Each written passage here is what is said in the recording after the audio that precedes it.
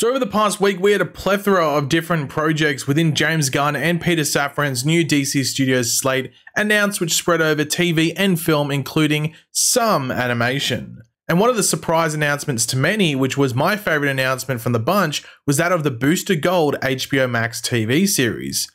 A TV series is the medium that would work best for Booster Gold as a character and does allow different opportunities for a lot of fun and just zany adventures in general that do differ from comic book projects we've seen in the past. And though a good amount of people may have heard of Booster Gold and being like, oh yeah, they might have mentioned this property or that property or whatever as a bit of an Easter egg, they may not know who he is, his origins, and everything that goes along with the character, and that will be in this video. But we will also touch on some possible castings for the character as well, because it's a character that does need the right casting, in my personal opinion, to work properly. And this includes one of his little mates as well, which we will touch upon in this video also. Now, this isn't going to be the first time that Booster Gold does show up in live action on TV, as he did appear fully Booster Golded out, if you want to put it, back in the day on Smallville, and only over the past year or so roughly on Legends of Tomorrow, though that version was a downplayed version that wasn't really given the next stage to progress, if you want to call it. But this will be the first fully focused venture into live action for Booster Gold, where he is the main guy, everyone is looking at him, and that's just the way he wants it. So to start off with, who is Booster Gold and how did he become a superhero? Well, Booster Gold's real name is Michael Carter, or Michael John Carter if you want to be exact, and he was actually born in Gotham City of all places in the 25th century and actually had a promising football career in his sights, which is actually where he gets part of his name of Booster from. However, this starts to fall apart when his mother falls sick and he takes up gambling in order to try and pay off his mother's medical treatment, with all this, leading into some bad stuff and him getting sent to prison. Now, when Michael, or Booster, gets out of prison, he does end up getting a job at a museum in Metropolis, and whilst on the job, this is where he learns about the Justice League from all of those years in the past. And after learning more and more about them, he decides to go back in time and not just watch them in action and take on whoever it might be or anything like that, but to actually join the Justice League. Now, in order to do this, he steals various items from the museum in the future, which includes a robot called Skeets, who we will come back to later, and most importantly, a time machine that belonged to a little-known character known as Rip Hunter, who is, of course, Booster's son, but because of timey-wimey stuff, always appears as Booster's senior in most iterations, which could also happen on the show. Who knows? Now, all of this museum stuff is the equipment that Booster needs to be a superhero, and that's exactly what happens when he arrives back in the 20th century, and though to him he has these basic-ass gadgets that aren't that impressive, for the 20th century, they come off as superpowers, and he ends up saving the then president at the time, that being Ronald Reagan. So quite quickly, Booster is, propelled up the superhero ladder, if you want to call it, and he actually gets his name of Booster Gold from Ronald Reagan after getting tongue-tied when speaking to him. So now he is fulfilling his dream of being a superhero and is soon after this a part of the Justice League at that time. Now, when it comes to Booster Gold's powers, as you would have gotten from earlier parts of this video, he really has none. He has no embedded powers or natural powers, whatever way you want to call it. It all comes from this, these various pieces of gadgetry and technology from the future. But the major parts of his, power set supplied by that tech include flight and time manipulation. But the power that makes him stand out is his ability to shoot these blasts of gold energy from his hands. And I could see this being a funny part of the show if you didn't realize a certain piece of technology did this and everything like that. It could create some pretty comedic situations, him being like, oh, well, didn't mean to do that. Now, I think the show could have some fun with all this future tech and just Booster not knowing what the hell's going on. So fingers crossed that happens. Now, one of the big questions that always comes up when they are introducing a new character into a live action universe, and I guess more importantly, getting their own movie or TV show, is what storyline do they use for the character? And Booster Gold actually has a decent amount to choose from, despite the fact that many people might not even be able to name one or two of them. And for this show, whether it's only maybe one season or more, I think there's probably 2 or 3 on the top of my head that I think would really work. But I can honestly see the show focusing on Dan Jurgensen's initial run, who actually created the character, and some other pieces he was a part of within the Booster Gold run over the years since he was created in the mid-80s. With the main theme and I guess aim for the story to have an entitled sort of up himself narcissist like Michael Booster Gold Carter go through a pretty stressful and harrowing ordeal, whatever that might be in the actual show, and come out the other side of the story as not only a better person, but in the case of the show, deserving of also being labeled a hero. Now, I could also see elements of like Jeff Johns' 52 pickup Booster Gold as well, which involves some other characters like Rip Hunter and some time travel facets as well.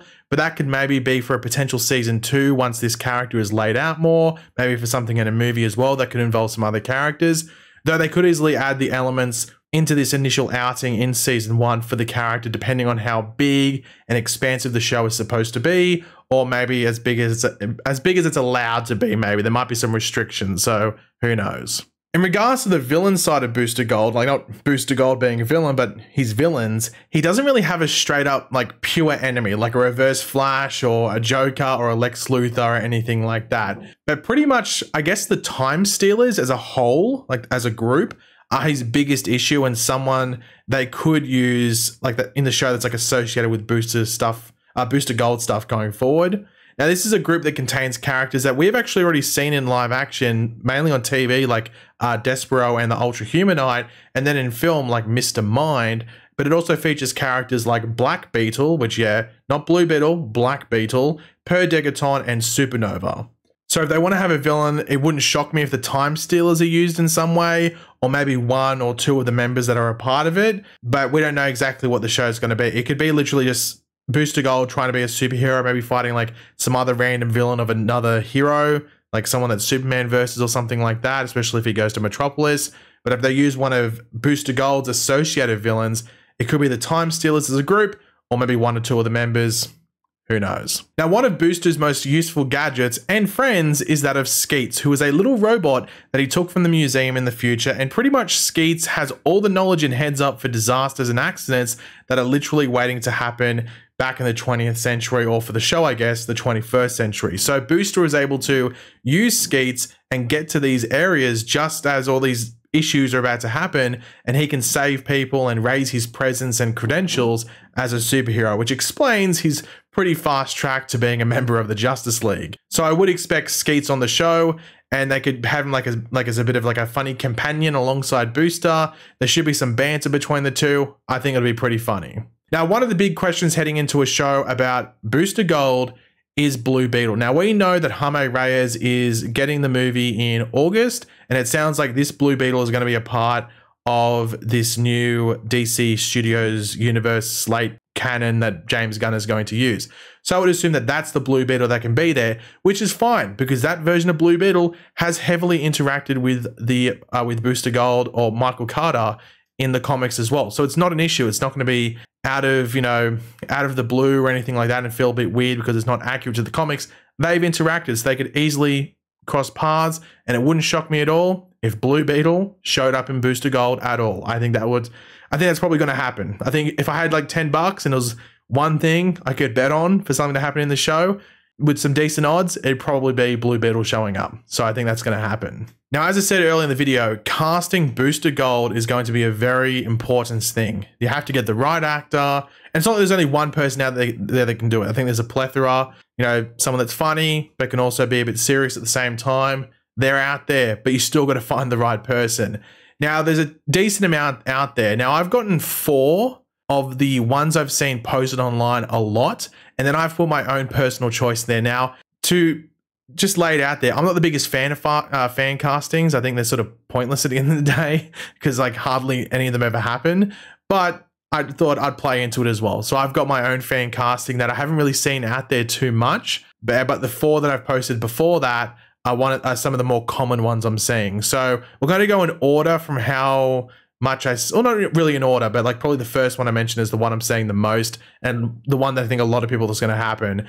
So the first one is Chris Pratt. People think Chris Pratt is going to be Booster Gold. And I mean, James Gunn has said that he likes to work with people that he trusts. He'd obviously trust Chris Pratt after doing 3 movies with him. So it's not a bad choice. And funnily enough, he'd actually probably fit a Booster Gold pretty well, to be completely honest. So Chris Pratt isn't a bad choice. It's not my choice, but it's a choice I've seen quite a lot. The second one is actually one that surprised me when I saw so many people talking about him, but it's Andy Samberg. And now that I think about it, he probably could play him, but it'd be a random ass choice. Like, I don't think I would have put him in my top 5 actors to play Booster Gold, but he probably could play him now that I think about it. So it's actually not that bad of a choice. Next up is Bill Hader. I actually like this one. I love Bill Hader, and he'd actually be able to play this. If you've seen Barry, you know he can play very serious, but then you know Bill Hader is funny as hell, and he'd be able to play Booster Gold pretty well in my opinion. And the next one I think is mainly based off looks, but then again, if you've seen Scream Queens, you know that Glenn Powell could play that type of character. So Glenn Powell is not a bad choice to play Booster Gold, though I know a lot of people want him to play Hal Jordan as well, and I think if I had to choose for him to play a character out of Booster Gold and Hal Jordan Green Lantern, I think I'd choose Hal Jordan. But then again, he's been in like 3 movies now where he's a fighter pilot, so I don't know if he wants to play another fighter pilot like Hal Jordan, so I don't know. But my choice to play Booster Gold is one that I didn't see too many people saying, and I think it's a good choice, but it might be a terrible choice at the same time. It's just someone that I think could play it, and that's Joe Keery, who plays Steve Harrington on Stranger Things. I'm not one of those people that goes, oh, they're in this show, so they have to be in a Marvel or DC thing. I just think he'd be able to play it. I just think he'd be able to play it as, like, just play it pretty well. And if you've seen him in interviews and stuff, I think he'd be able to do it. So Joe Keery would be my choice, but it depends how old they want to go for Booster Gold. Is he meant to be in like his mid-30s, had a bit of experience, and he's just, this is like a bit of a last-ditch effort to make something of himself, and that's why he goes back in time? Or is it someone that's a bit young, a bit dumb? Then maybe Joe Keery fits into that perfectly. But if it's like middle-aged, or not middle-aged, but like mid-30s, maybe then Chris Pratt, or maybe even like a Glenn Powell or Bill Hader works really well also. So my choice is Joe Keery if they're going for a bit of a younger one, but all those other ones would work if they're going for someone in like their mid-30s or something. And then Skeets. Now, I only have one person written down here, and it's actually someone that James Gunn is friends with, so it's someone I could easily see given the role. And I put Alan Tudyk to voice Skeets. I think it makes a lot of sense. Now, a lot of people actually, I saw, had him down to actually play Booster Gold himself, but I think Alan Tudyk would be a good Skeets. So that's my choice for Skeets, and I actually think he's going to get it, to be completely honest. I don't know who else they'd get to play Skeets if it wasn't Alan Tudyk. So yeah, Alan Tudyk is my choice for Skeets. But yeah, guys, thanks for watching. Hopefully you enjoyed the video. If you did, it'd be awesome. You could drop a like on it to show support. Let me know in the comment section down below your various thoughts on this and everything like that. Who would you choose to play Booster Gold? Are you excited for this show? Let me know your thoughts down there. And of course, if you are new to the channel, make sure to subscribe, and I will catch you guys later. Goodbye.